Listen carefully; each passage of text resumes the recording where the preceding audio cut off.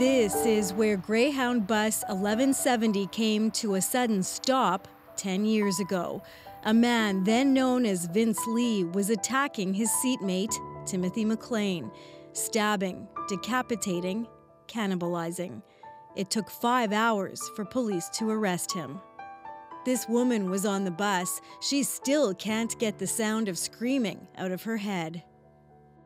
I thought it was just one of those scary movies. We can't identify her or her daughter under child welfare laws.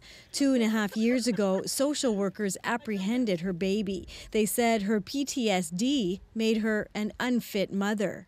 I'm constantly waking up depressed and not getting the proper help. Cook your food.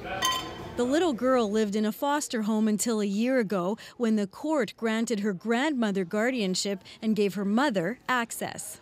She is a phenomenal joy.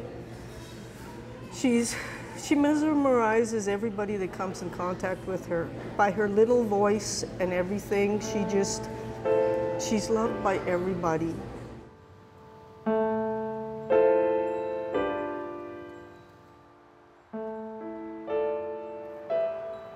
Carol Dedeli says her son's death left a big hole in her life, but now she also sees some hope. And it took a long time to really want to get up every day. I was given a few reasons to feel that way, to want to get up. One of those reasons, a grandson. 5 months after Timothy McLean's death, his son was born. I was in shock, and then scared, and then excited, and then really worried. The mother was young, struggling to care for 2 other children by a different father. In 2016, a judge gave Dedeli permanent guardianship. He is a gift from God sent by my son to give me a reason to get up every day and to take care of. And I'm doing that to the best of my ability. She's still concerned about the family dynamics, so for now, doesn't want the boy's mother or her ex-husband visiting him unsupervised.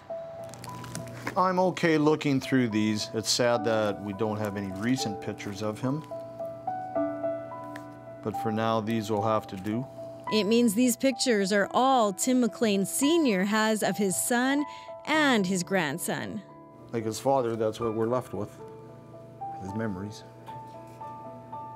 Still struggling to cope with the loss, he visits his son's gravesite every week. I sit and I talk with him. I tell him everything. I just joke around about my day and how much we miss him and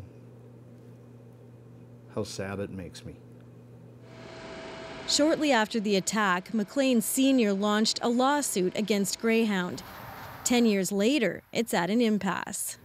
We don't believe the settlement that they offered for our grandson is at all reasonable. But for today, both parents want the focus to be on their son.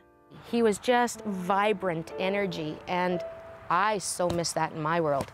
He always lived his life the way he wanted to. We're trying to move on, but it's very hard. And I don't think we'll ever be over it. What's clear in the decade since the attack is that Timothy McLean wasn't the only victim. Many lives were torn apart. Karen Pauls, CBC News, near Portage la Prairie, Manitoba.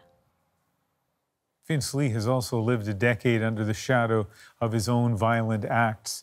Barely 7 months after he killed Timothy McLean, a judge ruled that he was not criminally responsible. The correct conclusion was reached. Mr. Lee is a schizophrenic. Mr. Lee had a severe mental disease. He still did it. Whether he was in his right frame of mind or not, he still did the act. There was nobody else on that bus holding a knife. Lee remained in a mental facility in Selkirk, but in 2012, he was allowed to go out if he was accompanied. By 2014, that was no longer required, and by 2015, he could visit Winnipeg and apply to live in a group home. Last year, he was granted an absolute discharge by the Manitoba Criminal Code Review Board. He no longer requires supervision, and he goes by a new name, Will Baker.